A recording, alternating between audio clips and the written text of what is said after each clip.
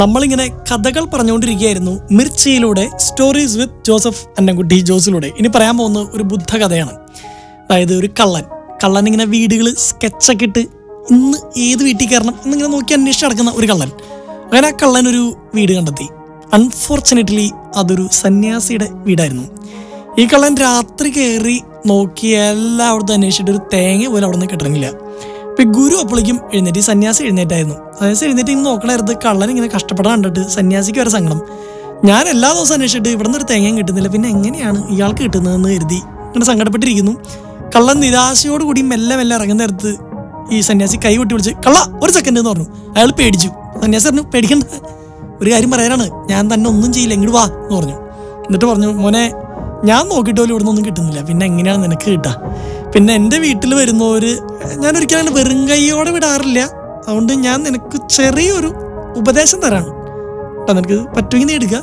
വേറെ ഒന്നുമല്ല, നാളെ തുടങ്ങി നീ മോഷ്ടിക്കാൻ ഇറങ്ങുമല്ലോ. മോഷ്ടിക്കാൻ ഇറങ്ങുമ്പോൾ ഞാൻ മോഷ്ടിക്കുകയാണ് എന്നുള്ളൊരു ബോധ്യത്തോടു കൂടി നീ മോഷ്ടിക്കണം എന്ന് പറഞ്ഞു.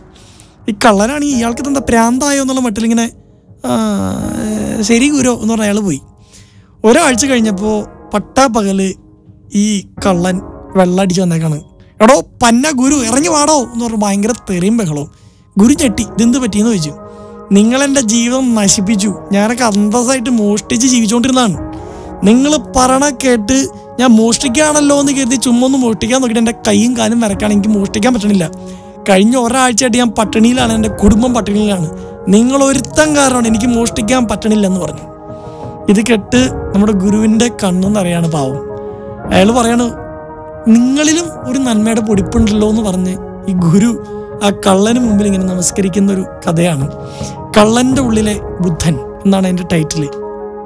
എന്താണല്ലേ ഈ കഥയിൽ നിന്ന് എന്ത് മനസ്സിലായെന്ന് ചോദിച്ചാൽ നിങ്ങൾ എന്നെ ആലോചിച്ചെടുത്തു. ഇനിയിപ്പോൾ ഞാനായിട്ടൊന്നും പറഞ്ഞില്ല. അടുത്ത പാട്ട് വരുന്നുണ്ട്. സ്റ്റേ ട്യൂൺ ടു മിർച്ചി, സംഗതി ഹോട്ടാണ്.